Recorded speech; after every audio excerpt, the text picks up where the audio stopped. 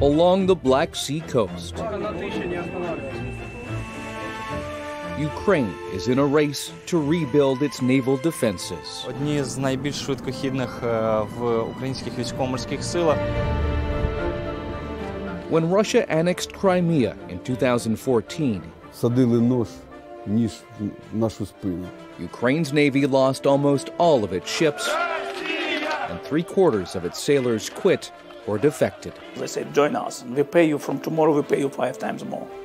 Those who remained loyal to Ukraine left Crimea and everything behind.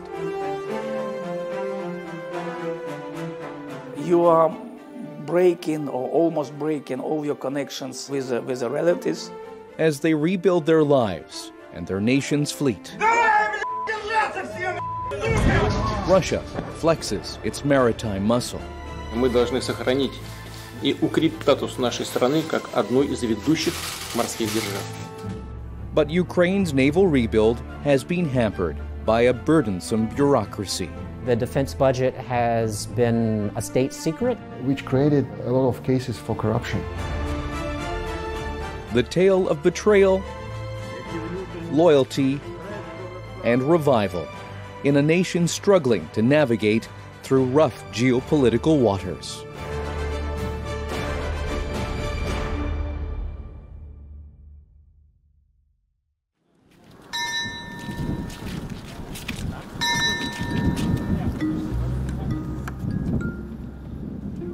In the port of Odessa, Ukraine is slowly getting its sea legs back.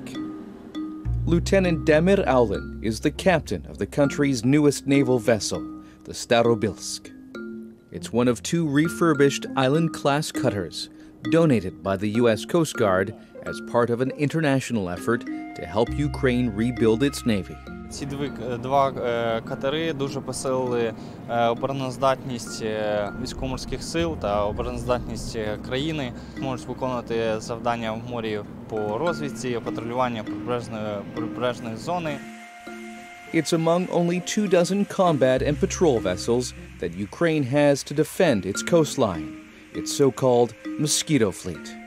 For now, it's a meager force, but the bond is strong between Lieutenant Aulin and his crew. They're among the few who remained loyal to Ukraine following Russia's annexation of Crimea. Всіми правдами та неправдами намагалися запропонувати залишитись на території Криму та служити під стягом Російської Федерації. In March 2014, Aulin was a naval cadet in Sevastopol, then the base of Ukraine's Black Sea Fleet.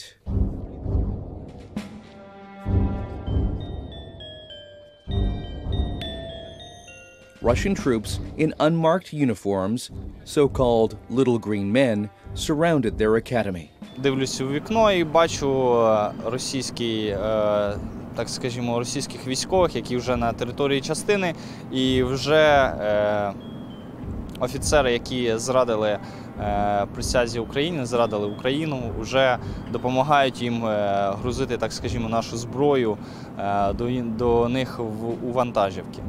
Це було досить складно морально.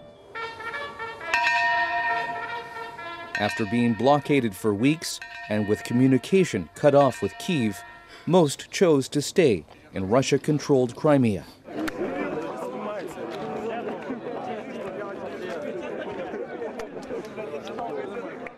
Aulin and those cadets who remained loyal were allowed to say goodbye before they left the peninsula.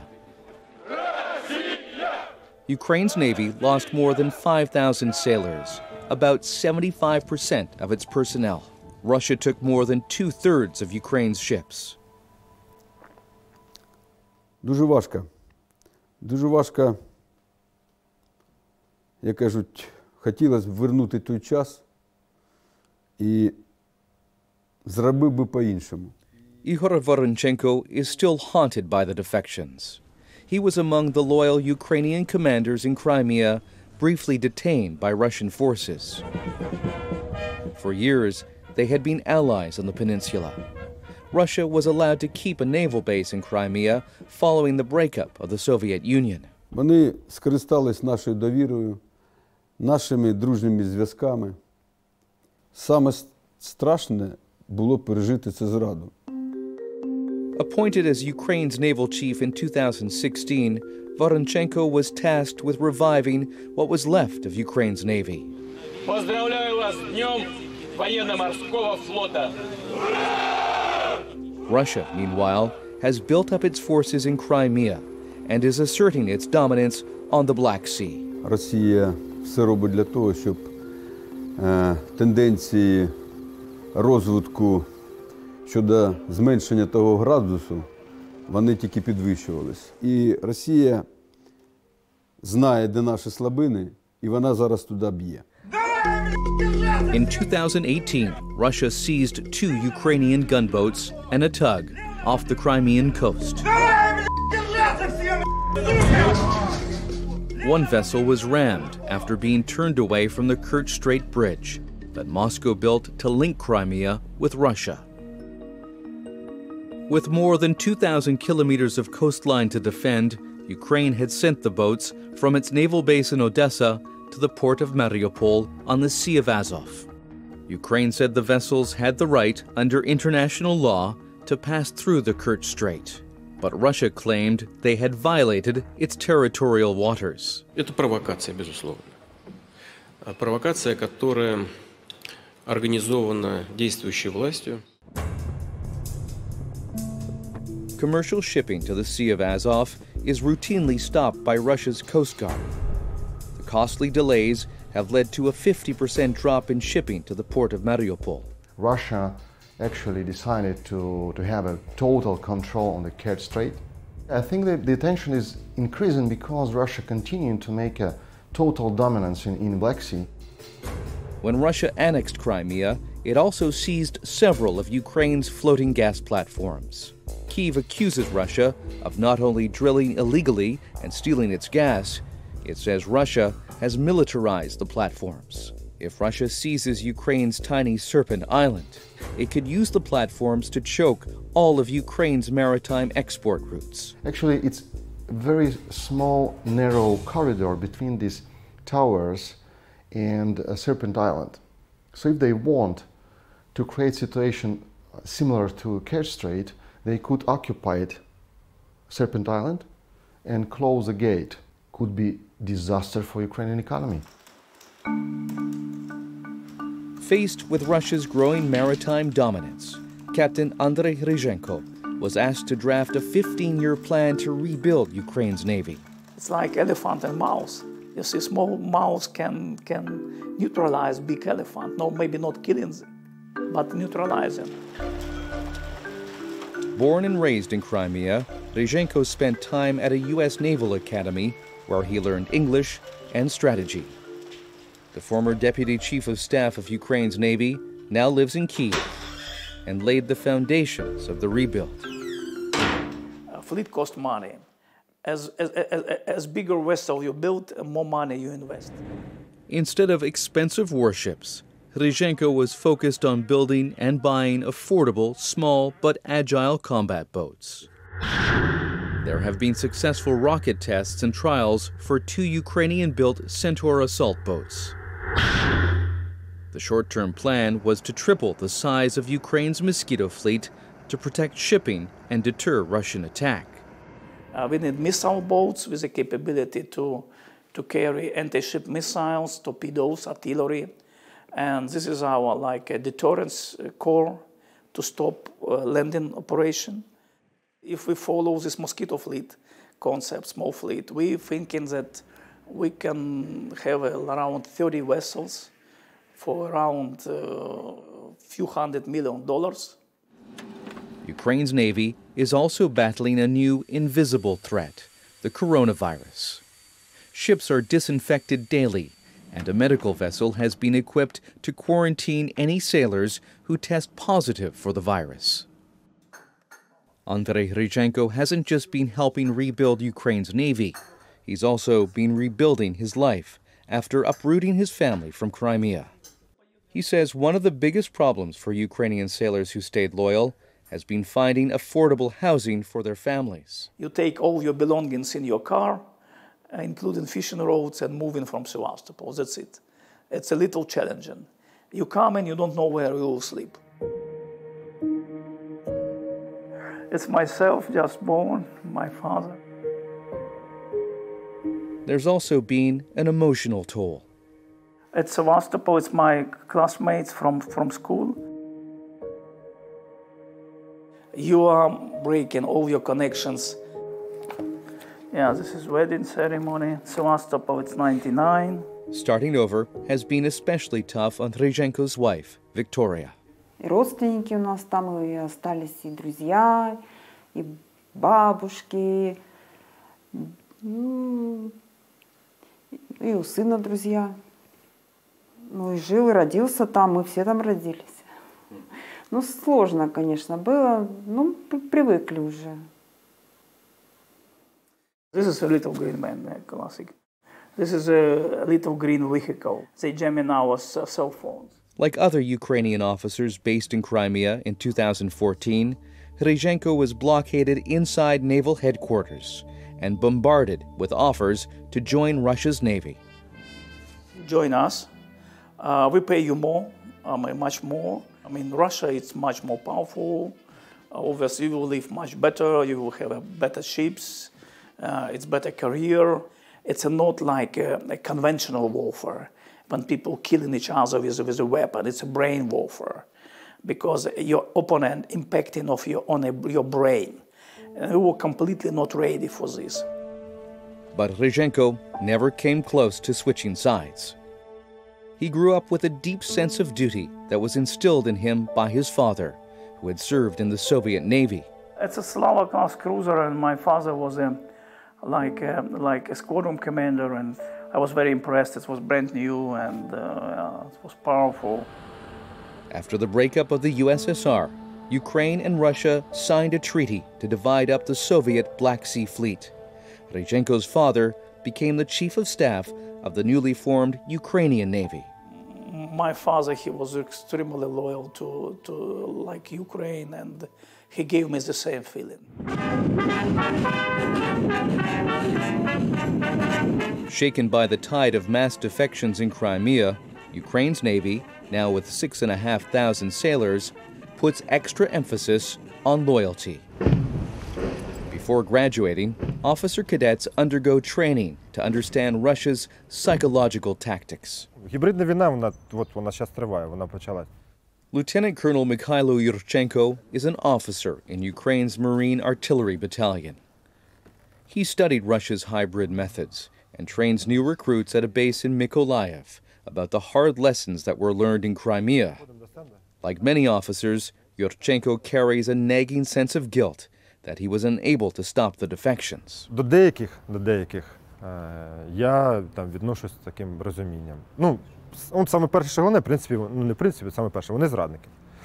Але ж при індивідуальному підході, хто як кому що передували, як це робилося, які помилки були допущені, яким там, не буду говорити, керівництвом і так далі подобне. От. Чи особисто, може, я з ким там не поговорив, або просто взяв за руку, не одернув. Yurchenko's battalion and Ukraine's Marine Corps protect ports and the maritime belt on the Sea of Azov in the country's eastern Donbass region.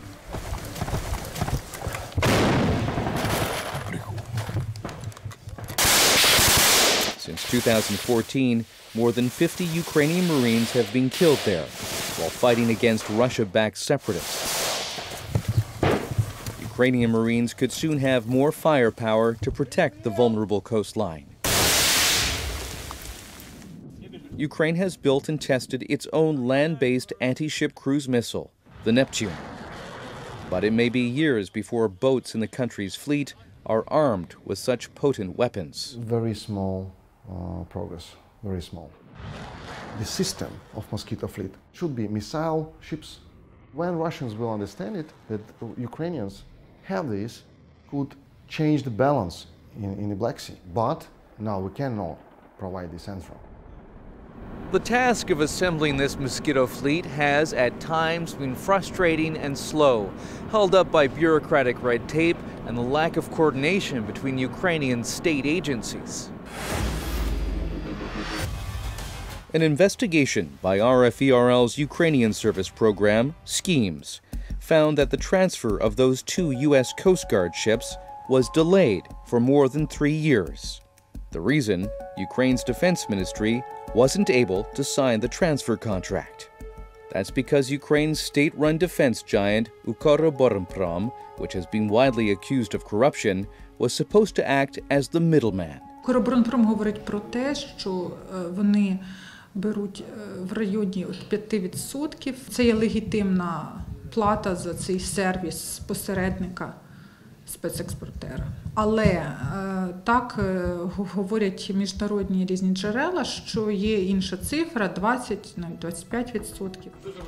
There were also allegations of conflict of interest involving former Ukrainian President Petro Poroshenko. He used to own the Kyiv-based Kuznia na Rybalskomu shipyard that was awarded government contracts to build new combat boats for Ukraine's navy.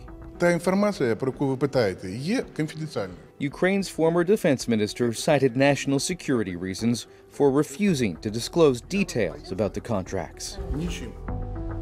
For years, most defense deals in Ukraine were state secrets. We had totally closed process of procurement, a lot of opportunities for corruption. So it was a secret level of everything, which is corruption. After years of wrangling, Ukraine's defense ministry was finally permitted to sign a contract directly with the U.S. Coast Guard. The desperately needed patrol vessels were officially handed over at a ceremony in November 2019. Були відповідні перепони, але ми їх подолали. Admiral Voronchenko says the U.S. Coast Guard has offered Ukraine 3 more patrol vessels that will be delivered in 2021. Зараз Укроборонпром не приймає участі ніякої. Приймають участь Міністерство оборони в особі мене і берегова оборона Сполучених Штатів. In an effort to battle corruption and bring transparency to the country's opaque defense industry, the government of Ukrainian President Volodymyr Zelensky has introduced new legislation. One bill would limit state defense secrets. Another draft law would establish a new procurement agency following NATO standards, which would completely change the way that the ministry and the armed forces conduct their procurements, acquisitions, contracts. There was very little transparency. That is beginning to change. It's hoped transparency will encourage foreign investment in Ukraine's defense industry and bring the country's military closer to NATO integration. Ukraine already hosts NATO's annual Sea Breeze naval exercises on the Black Sea. And the United States has beefed up naval infrastructure in the Ukrainian ports of Ochakiv and Mykolaiv, so larger foreign warships can dock. Ukraine's Navy chief wants even closer cooperation with Western allies. То, що Україна зараз стоїть на межі, як кажуть, добра і зла. Якщо нас залишити сам на сам, то ця, як кажуть, ненажерлива істота, вона просто з'їсть Україну. І буде стояти вже наближена до цивілізованої Європи.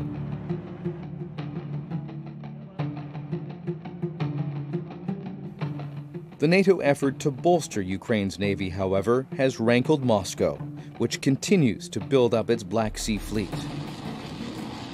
They build in and bring in new ships, submarines. They bring in personnel. In fact, they have now around 33,000 people in Crimeea Peninsula. They bring in new air capability in Crimeea Peninsula. Under the watchful eyes of President Vladimir Putin, Russia tested a new hypersonic missile off the coast of Crimea. Just 2 months earlier, Ukraine said Russian jets simulated an airstrike on Odessa, home to Ukraine's main naval harbor. Moscow often announces security operations that shut down huge parts of the Black Sea to shipping. Last August, they closed 25% of Black Sea for the few weeks. And obviously, yeah, military vessel we can go through. But if it's a merchant vessel, they need to go around. And it's also money, it's time. The ongoing tension has had an impact on Captain Andrei Rezhenko personally. Yeah, it's my father's grave. In 2019, his father passed away in Crimea from a heart attack. Rezhenko was unable to attend the funeral. He was in fact in Ukrainian uniform during the ceremony with Ukrainian flag, but I was not allowed. It was not, I would say, safe. I still remember how we shook the hands before my last departure from Sevastopol. He said, if something happened with me later, you don't come.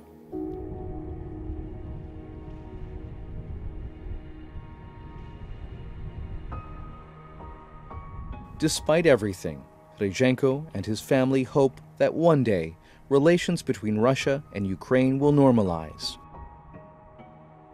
allowing them to return to Crimea. I would like to see a place where I was born, where I was grow up. I would like to see grave of my father, a place where my grandfather was defending.